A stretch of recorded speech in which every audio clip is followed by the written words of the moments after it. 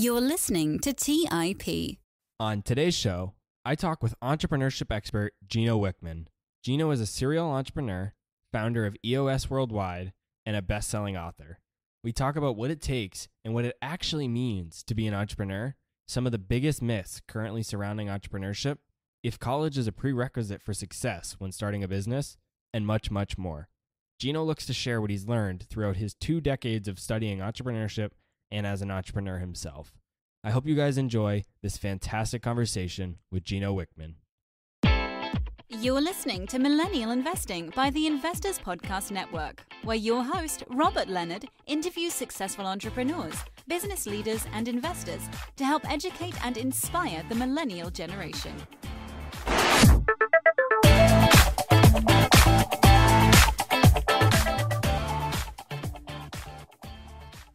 Hey everyone, welcome to the show. I'm your host, Robert Leonard, and with me today I have Gino Wickman. Welcome to the show, Gino. Pleasure to be here. For those listening that don't know who you are, can you please walk us through your background and how you became an expert on small businesses and entrepreneurship? Yeah, you bet. I always say I've been an entrepreneur since I was 21 years old. So I did not go to college, could not wait to get out of academics. And so out of high school, kind of went out and found myself. And through various things, realized that I don't want to work for someone. I'm unemployable and, want to work for myself. And so through my early 20s, did various things and ultimately ended up taking over the family business. So I took over the family business when I was 25 years old. When I took it over, it was in dire need of a turnaround. It was deeply in debt and I really felt I could save it. And so over a 7-year period, I turned it around, got it growing nicely, healthy, and then we decided to sell. There were 3 partners, my dad, myself, and then a third gentleman. Successfully sold the business and then set off to pursue my next endeavor. During the experience with the family business, though, I got involved in an organization called the Entrepreneurs Organization and was surrounded by other entrepreneurs. And that's when I really got my calling and realized the opportunity that existed in the world to help entrepreneurs. And so upon selling the family business at around 32 years old, I took an entrepreneurial leap to help entrepreneurs and ultimately built a system called EOS, the Entrepreneurial Operating System, and wrote several books around it. The main book is Traction, and built an organization that has now helped about 70,000 companies build and grow and run better businesses. We have a team of EOS implementers all over the world, over 300 people that help companies implement EOS. I did that with a partner of mine, Don Tinney. We successfully sold that last year. And when I was 40, I said, when I turn 50, I'm going to devote my energy to helping entrepreneurs in the making. And so I've now gone to the front end of that entrepreneurial journey to teach what I needed the most. And that's helping entrepreneurs in the making get a huge jumpstart on taking their entrepreneurial leaps. And that led me to writing Entrepreneurial Leap. And that's the fastest version I can give you of my story.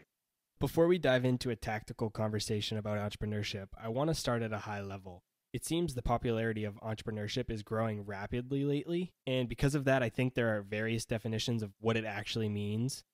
To you, what does it mean to be an entrepreneur, and what does it not mean? Yeah, that's a really good question right now because everyone wants to be an entrepreneur. I'll start by giving my definition of what an entrepreneur is, and then I'll share a little bit of context that I think will really help answer your question.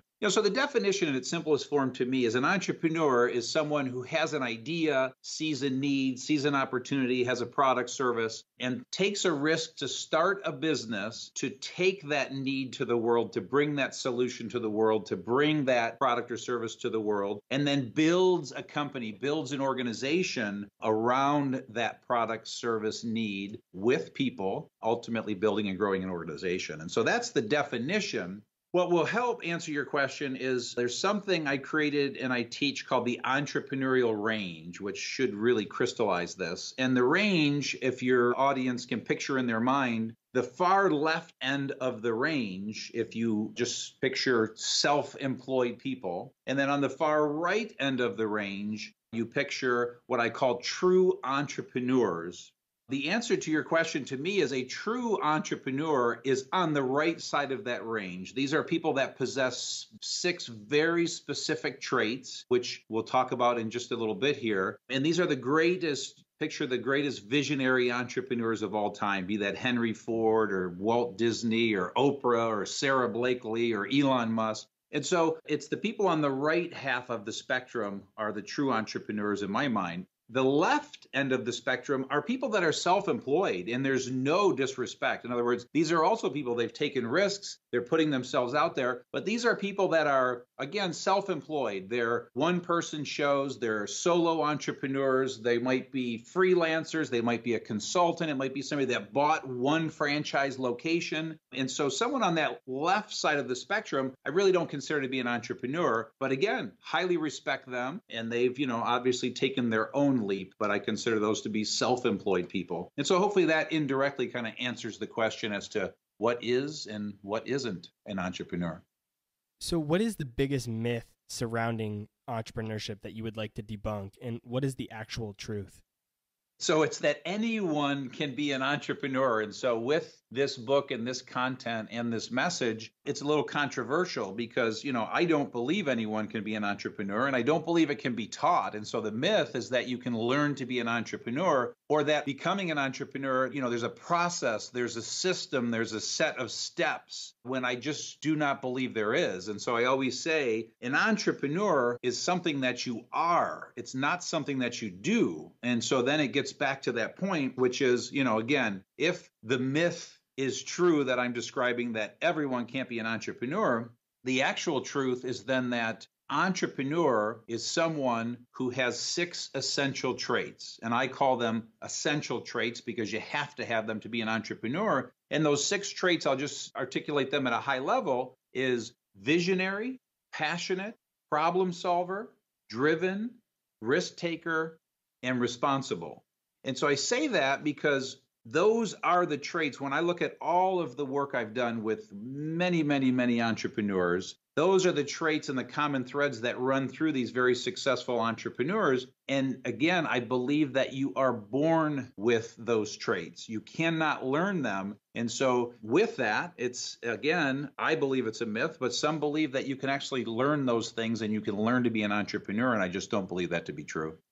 I think that's really interesting because the rise of entrepreneurship classes in college is rapid. I remember back when I was in college, my first year, there wasn't many people in the entrepreneurship program. And by my senior year, or when I was doing my MBA, almost everybody in the business school was going into entrepreneurship. And I've seen that not even just at my university, but across other universities. So I think that's really interesting. And then you also have the non-traditional education. So like accelerator programs where they're trying to take in startups and teach them how to be entrepreneurs. So it's really interesting that you say that it can't be taught.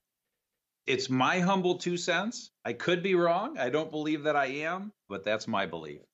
The subtitle of your new book, Entrepreneurial Leap, is Do You Have What It Takes to Become an Entrepreneur? So what exactly does it take to become an entrepreneur? It takes you possessing those 6 essential traits. And so now to go a little deeper into those traits, taking them one at a time, number 1, visionary, it takes you having that genetic encoding that you have lots of ideas. You are able to connect the dots. You have this 6th sense. You're able to see around corners. And somebody with that visionary mind, you just have this way of connecting the dots, seeing a bunch of data points and bringing them all together. And it's so clear to you, but most people just don't see things the way you see things. And the second is passionate. And so you've got to be passionate. And the passion is passion for your product, your service, your thing, the company you want to build. It's this relentless passion and it's this strong belief that you are going to take your thing to the world no matter what it takes. People can't talk you out of it. So it's this deep passion. Number 3 is that you're a problem solver, is that you inherently lean into problems. You don't run from them. You're a creative problem solver. And so whenever there's a setback, you lean into it. You are an optimist by nature. Every cloud has a silver lining. And so while other people are seeing problems, you're seeing solutions. Number 4, it's being driven. And driven, different than passion, where passion is for your product and your service and your thing. Driven is about this desire you've always had to be successful, an internal fire, a sense of urgency. You're competitive. You want to succeed. You're self-motivated. You hustle. Number 5 is that you're a risk taker. You're comfortable taking a risk, more than just the entrepreneurial leap, but making really tough decisions along the journey and building your company, because you've got hundreds of tough decisions you're going to have to make to sustain your company, evolve your company. And when you come up against those tough decisions, you don't freeze. You lean into it. You make that tough decision. You're rebellious. Your nature is to be rebellious, and you're willing to fail. You don't plan to fail, but you're willing to fail. And then the sixth one is that you're responsible. You take total responsibility for the outcome, total responsibility for what you're about to create. If something goes wrong, you look at yourself first as opposed to blaming others. And there's two types of people in the world. When there's a problem, half the world takes responsibility, the other half looks for who to blame. And so you're the kind of person that just takes responsibility. And so that would be my answer to that question. It's become somewhat of a hot topic these days, whether somebody should go to college or not if they want to pursue entrepreneurship. And I know you mentioned that you didn't go to college, but for someone else, do you think it's necessary for them to go to college if they want to be an entrepreneur? Well, I'm biased, obviously. And so this is a really interesting topic that I'm very passionate about. And I, for the last 25 years of working with entrepreneurs, have asked that exact question. And so there's an entire chapter in this new book, Entrepreneurial Leap, on college or not, because what I've learned is in no way is this an anti-college book, and am I an anti-college guy? And so the question I would ask is, I would ask these successful entrepreneurs, is there anything you're learning from your degree that you're using as an entrepreneur? And in every case, they say no. So I got very biased for the first 15 years and was very biased. But then I started asking this second question. And the second question was, what did you learn in college that helped you become a successful entrepreneur? And it was a whole different answer, because I would then also say, knowing everything you knew now, would you go back? And most of them would go back to college. And what they said that they learned, though, was not about the academics. It had more to do with the social benefits and the testing ground. And so it was all about relationships, because they look back at their relationships from college, and they're capitalizing on those relationships in their business, and their opportunity to play a little bit and experiment with entrepreneurialism and sell stuff to their fellow students. So it was a completely different place that I would have guessed that they were learning. But, most of them said they would go back, and it was all more about the social benefits. And I just go very deep into that topic, because then there's the actual statistics. And it's really interesting, because the statistics are that 44% of entrepreneurs have a degree, which means 56% of all entrepreneurs, successful entrepreneurs, don't have a degree. But it's darn close to 50-50, but certainly more. And so it's a decision that is left to each person. And if you have the 6 essential traits, I personally believe either way, you're going to be successful, because you're genetically encoded to be an entrepreneur, and you are an entrepreneur. You just have to decide for you. For me, I'd love to go study psychology for a couple of years, because I'm very passionate about that. But again, I knew for me, academics were not for me. I had to get as far away from academia and get to work as I possibly could. Once I graduated high school with my solid 2.3 GPA. So anyway, it's an individual decision. I write an entire chapter on it, all the facts, a list of successful entrepreneurs that have a degree, successful entrepreneurs that don't have a degree. And so it's a personal decision. I really like that you say that, because that's exactly how I think about it. I think there are so many people that have been successful with entrepreneurship that don't have degrees, and then there have been plenty that have degrees. So I definitely think it could go either way. But I think what's really interesting about it is you learn a lot of soft skills that I think help in entrepreneurship. You're not going to learn entrepreneurship just like we talked about. You learn organization, you learn how professional communication, how to speak in front of people, how to give presentations, things like that. I think it's those soft skills that I personally have benefited from the most in my entrepreneurial journey. So I think those have value, but maybe not so much your specific degree or what you studied, but the soft skills. Yeah, it's interesting, because as I think about it, it probably took me a little longer to develop my soft skills, because I had some pretty hard skills, taking the battle-hardened approach that I'd taken. So that's really insightful. Yeah, for me, there wasn't a ton, I think, that I got out of college, but one of the things was my professional communications. I went into college where I could not talk in front of anybody. Then I had a professional communications class. The professor was amazing. And now, I host a podcast. I talk to people. I host networking events. I do all kinds of things where I talk in front of people all the time, and I'm super comfortable with it. And I can pinpoint that back to that exact class. And that's exactly how I got over that leap. Now, it's well known that the majority of businesses fail in the first 5 years. What have you witnessed as some of the most critical mistakes entrepreneurs make, and how should they be avoided? With that, back up one step and create a little context around this because, my personal mission around this book and this content is to greatly increase the success ratio because it's abysmal. Like you said, more than half of startups are out of business within 5 years, and that's terrifying. And when I say that, there's really two ways I want to hopefully change that trend. The first way is the controversial one, and that is, I believe if you don't have the 6 essential traits, you should not take an entrepreneurial leap. And so it's talking people out of taking this leap that shouldn't take this leap because there's some percentage of those failures are people that don't have the 6 essential traits. They're not entrepreneurs in the making. And so they should have never taken the leap. And so all of a sudden you weed all those people out, the success rate's going up. But the second is just as important, and this book is written in 3 parts: confirm, glimpse, and path. And so the whole confirm first third of the book is helping someone to confirm whether they even have those 6 essential traits or not. Then glimpse shows them a glimpse of what their life could look like, all of the options and opportunities as an entrepreneur. And then the third part, path, gets into showing them a path that I believe I can help them eliminate half the mistakes they're about to make. They still need to make the other half. It's all part of the learning process. It's what helps you learn. And so I say all of that to get back to the second part, and that is, in all of my work with entrepreneurs, there's actually a chapter in one of the chapters in the book is the 8 mistakes to avoid. So to your point, what are the mistakes? I believe there are kind of the top 8 mistakes almost every entrepreneur makes when taking their leap. And I learned this because our clients that come to us with EOS, these are the mistakes that they made and the issues they're suffering from, and we help solve them. And so there are 8. So I'll try and kind of get through them kind of fast for you. But my goal is that your audience that's considering taking a leap will heed this warning and get ahead of the curve. The reason I was able to launch and grow EOS Worldwide is I was fortunate enough to have made these mistakes, learned these things. And so I was able to avoid all of them, quite frankly. And I'm not bragging, but it's possible to avoid them. And so here they are. Take them one at a time, and I'll just try and give a quick kind of nugget on each one. But the first mistake is not having a vision. And so what that means is that entrepreneur takes a leap, sets out, and I'm not talking about a business plan, and we'll talk about that and some concerns around writing business plans when you're taking a leap. But this is just, they don't clearly have a vision, and so they are rudderless, and they're kind of winging it. The second mistake is hiring the wrong people.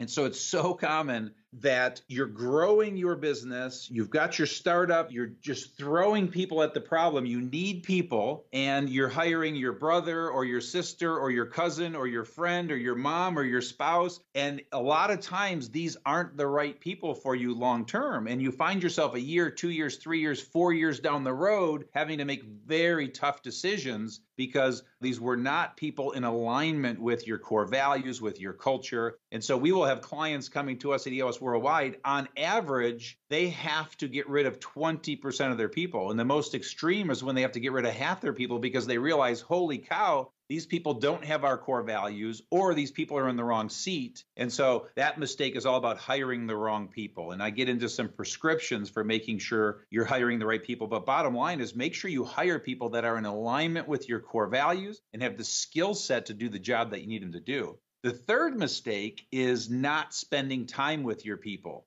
And so this one is, in every case, I'll summarize it in one word. It's communication. The issue that the client brings to us is it's communication. The communication is poor. We're not communicating. And so a classic entrepreneurial mistake is you're just going hard all day, every day, and people are just kind of following your orders. And the only time you're talking to them is when there's a problem. Well, you have to be proactive, and you have to meet with your people every week. You have to sit down with your people face to face every quarter, and you need to give feedback often, both ways, open and honest. If you just do those 3 simple disciplines, the communication will go through the roof and your people will feel like you're keeping the circles connected. Fourth mistake is not knowing who your customer is. And so it's so important as you take your entrepreneurial leap, you know exactly who your customer is, the demographic, geographic, psychographic of your ideal customer, so that you're not trying to be all things to all people and taking this buckshot approach. And so the way to solve that, again, is you get crystal clear on who they are, where they are, what they are, and make sure that your messaging is targeting them. Make sure you're focusing on them. Make sure you're obsessing about their needs, and it will help you create a laser focus on your customer and grow your business even faster. Fifth mistake is not charging enough, and this one is so rampant and so common. And the truth is, people are afraid to charge what they're truly worth. And so most of these businesses are going out of business because economically they just can't stay afloat. They're bleeding money. And what's ironic is, a 10% increase drops 10% to the bottom line. And some of these companies, they're breaking even. And just with a 10% increase to fees or pricing, drops 10% to the bottom line, and all of a sudden you're now generating a 10% profit. And so the idea here is your job is to make sure you are providing value to your customer, but make sure you're educating them as to that value so that you can charge what you should be charging them. Because again, most companies are undercharging for their product or service. And so not charging enough is a cardinal sin. There's a great rule of thumb. My mentor, one of my mentors, Dan Sullivan, teaches, and he says, when it comes to pricing, think about the number that scares you the most and then add 20% to it. And by the way, that has held true for 20 years of my life since he taught that to me. Number 6 is not staying true to your core. And so a successful entrepreneur that takes a leap, wows their customers and clients is going to get distracted by shiny stuff because success breeds success and you're going to have lots of opportunities coming at you. And if you try and capitalize on every one of those opportunities, you're going to get really distracted and it's going to potentially put you out of business. So the idea is to absolutely stay true to your core, your sweet spot, what it is you started the business doing so that you don't get distracted by all the shiny stuff. Number 7 is not knowing your numbers. And so this one, another cardinal sin. And so many entrepreneurs take their leap and for the first 1, 2, 3 years, everything is based on gut and gut feel and waking up every morning in a cold sweat and then asking 5 people a bunch of questions. And then all of a sudden you start feeling calm. Well, if you just simply know your numbers, have a weekly scorecard with 5 to 15 numbers in it, look at your monthly P&L, have a budget in place. Even if you're just starting the first month, the 6th month, the 12 months, these things are vital so you know your numbers. And then number 8 is not crystallizing roles and responsibilities. And this one is always so odd for a startup that has 1 employee. But I tell you, even if you have 1 employee, 2 employees, 3 employees, it's so vital that everyone knows their role so that everyone's focused, contributing value. So you're not tripping all over each other and you don't have this amalgamation of people because it's so inefficient. You'll get so much more accomplished. You'll grow faster if everybody knows exactly the role they're playing in growing that company. So it's the fastest I can give you the 8 mistakes, but those are the most common mistakes. So out of your 8 that you just listed there, I think it's really interesting to point out too, is that almost half of them were about people. And there's so many things about people that you need to get right. And if you can get your people right from those various aspects that you mentioned, but if you can get your people right, you're halfway there. Exactly right. It is all about people at the end of the day. If you're going to build an organization, let's go back to that entrepreneurial range. If you're just going to be self-employed, solo entrepreneur, one-person show, listen, man, life is heaven because you don't have to deal with people. But if you want to build an organization and you want to grow and build a company that does multi-millions of dollars, it is all about people. So great observation. I wanted to touch on the price that you talked about too. I think that's really interesting. How do you work on that dynamic if you're in a competitive space or if you have even just a couple competitors? How do you set what you think you're worth? Say a company thinks they're worth X, but there's a competitor who is charging Y and they're undercutting you, or, they're obviously working at a much lower margin just because they want to take that market share. How do you adjust or how do you attack that dynamic? Well, the first thing I would say, the best work I've seen done around this is if your audience would go to, you'll find it on YouTube, but just Google Casey Brown, Casey, Casey Brown. She is the expert on this topic. So it would take me 30 minutes to give you the perfect answer. And looking at her work, watching her TED Talk, it's 15 minutes. It's really powerful. But the short answer is, I don't know a business that, pricing isn't competitive, or it isn't competitive, that you don't have competitors. And so what I'm trying to say is really two things fundamentally that I've learned is, number one, people are undercharging for their service. And so I can't tell you how many times I've advised a client and urged a client to raise their fees, and they seamlessly raise their fees. There are no hiccups or road bumps. And again, simple math, if you raise your fees 10%, that's 10% that drops to the bottom line. It might be 5%, it might be 2%. But the point I'm making is fundamentally, people are undercharging. The second point is, you have to do a great job educating your customers and clients. You've got to do a great job making sure you know exactly what your customer and client needs and know that you are providing them value. And so if you're not doing that and you are fiercely competitive with other competitors in pricing, it's probably really stupid to raise fees. But if you're providing value, your clients and customers can't live without you. They understand the value. Then my experience shows you're able to charge a premium over your competitors.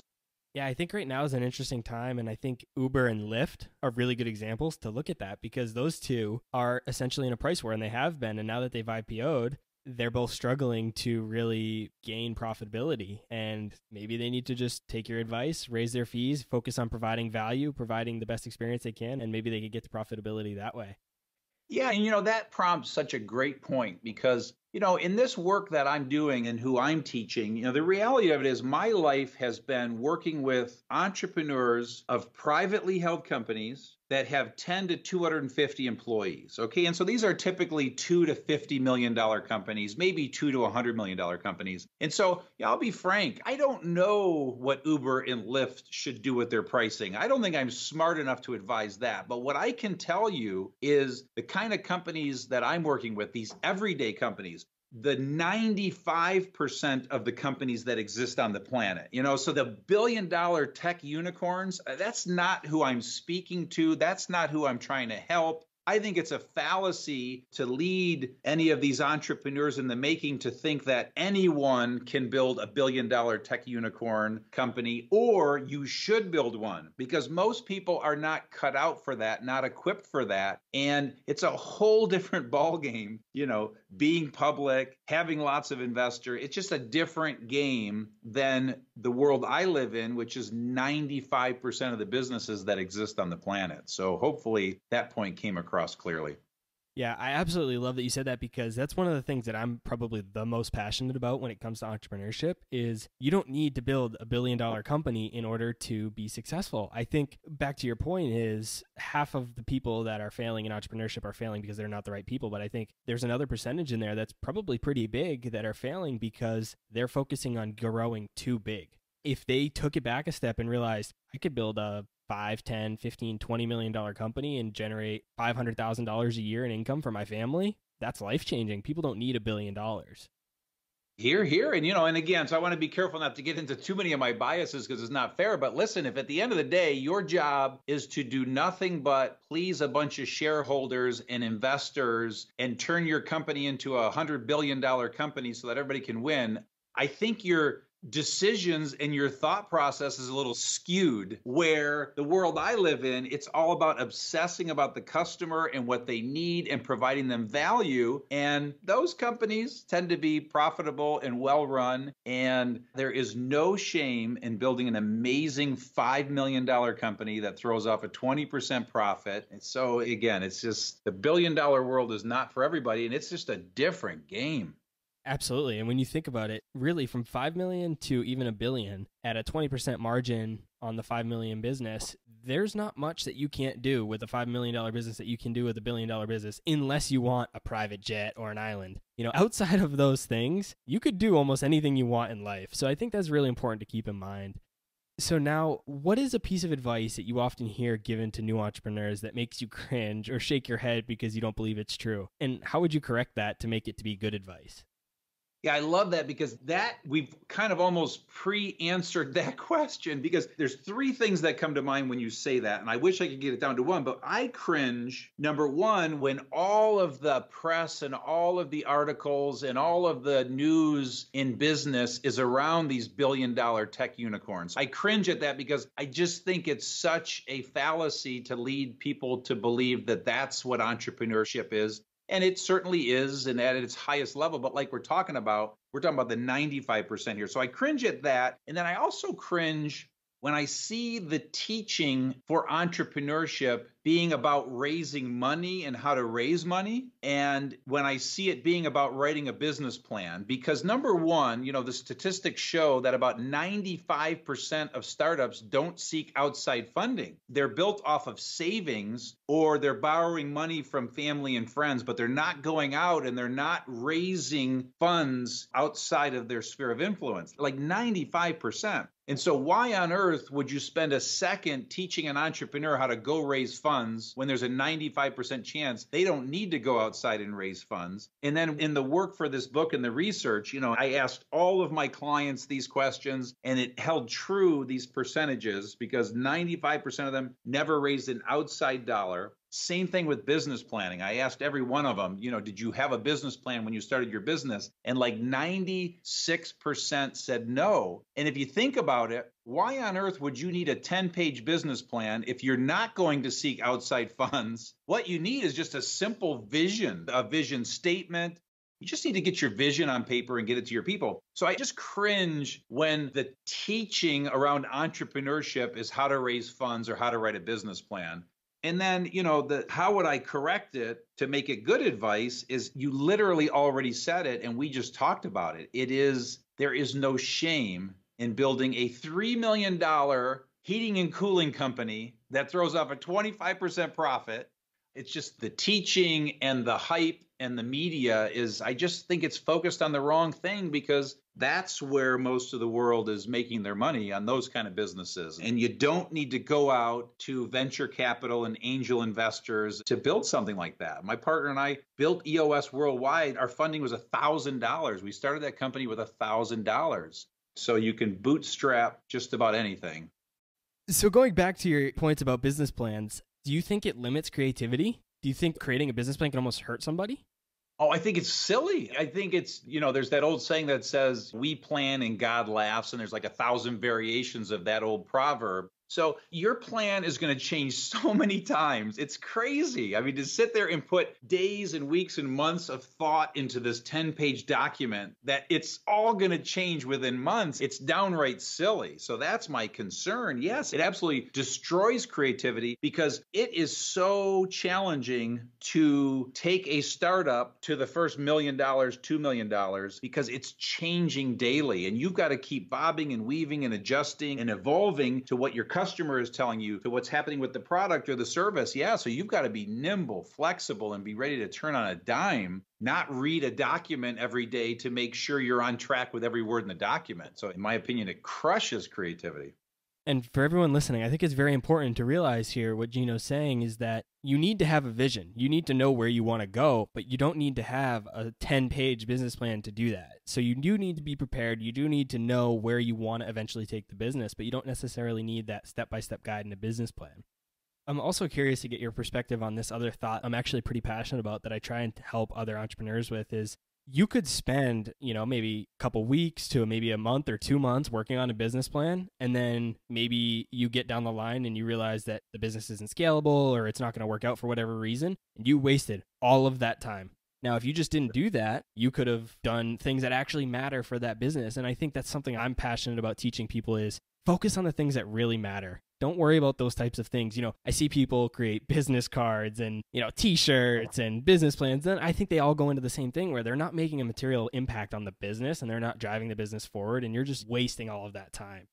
My thought on that is, I've kind of already said it. So we're in total agreement and in sync on that I just think it's a gross waste of time to put that kind of effort when the reality of it is, if, it all starts with you having an idea, you having a product, a service, a void you want to fill, something you discovered. And so assuming you do that, Now you've got two choices. Hunker down for the next 3 months and write a 25-page business plan, or go out and sell one of these things that you created. Just go out and find one person that will buy it. I mean, that's the reality, because it's not valuable, it's wrong, it needs a change. But that's where you're going to learn the most than hunkered down in your living room typing out a plan for, days and hours and weeks and months. So just get out there and just sell one. And then once you sell one, then sell two, then 5, then 10, then 100, then 1,000, then you have a company. I mean, that's really how the process works.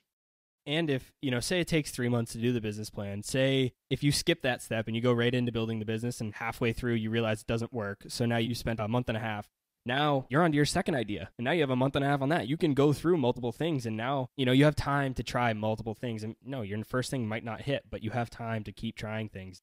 And so I think that avoiding the business plan is a good way to do that. Now, we've talked about how the first step shouldn't be, or possibly shouldn't be, building a business plan. So if there's someone listening to the show right now that wants to become an entrepreneur and has an idea that they're really passionate about, but they just aren't sure how to get started, what should be the first step that they take? What I would say is, if you think you have a good idea, if you think you have a product, if you think you have a service, go sell one.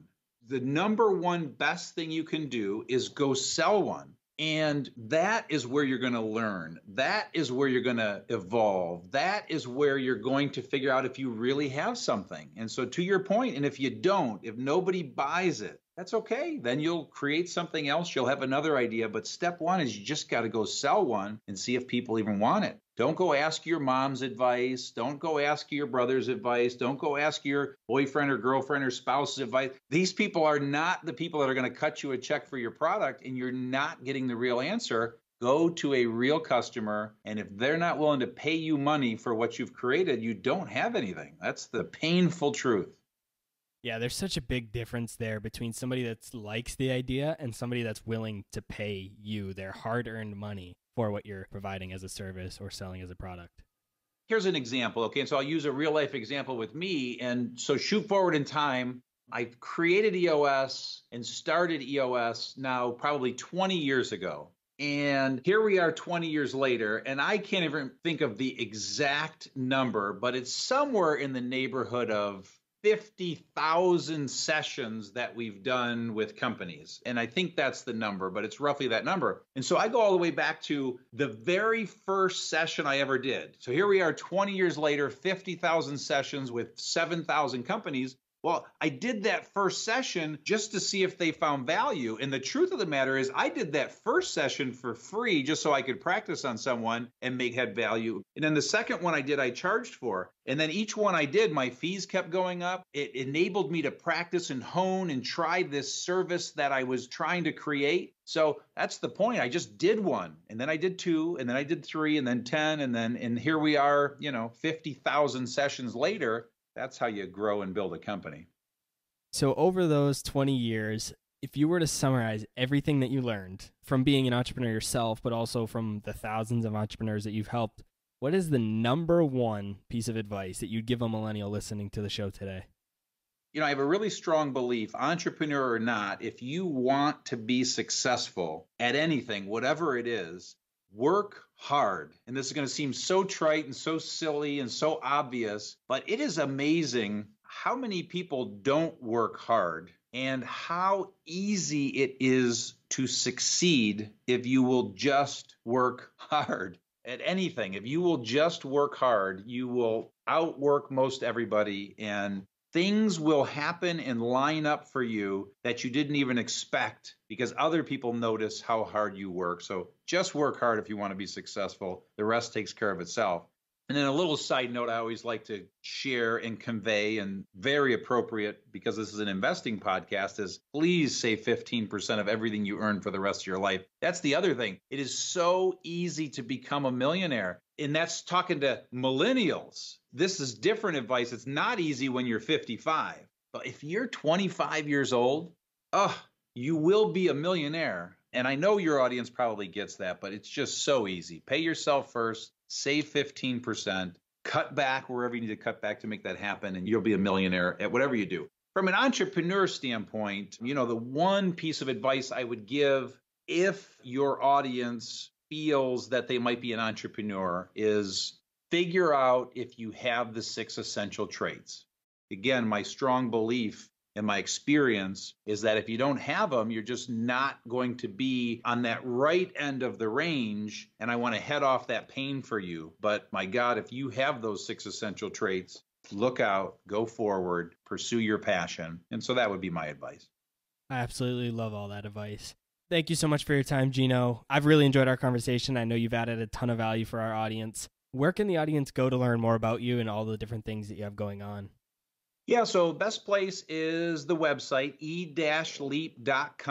And so that's where they will see, the blogs, the articles we write, certainly more podcasts that we post. That's where they can take that free assessment. There's actually a free chapter of the book. And so the first 25 pages of the book, they can download for free and get a little taste of what the book is. I'll be sure to put a link to Gino's website, his books, and all of his other resources in the show notes so you guys can go check it out. Gino, thank you so much. Look forward to talking to you again soon. Robert, had a blast. Thanks. All right, guys. That's all I had for this week's episode of Millennial Investing. I'll see you again next week. Thank you for listening to TIP. To access our show notes, courses, or forums, go to theinvestorspodcast.com. This show is for entertainment purposes only. Before making any decisions, consult a professional. This show is copyrighted by the Investors Podcast Network. Written permissions must be granted before syndication or rebroadcasting.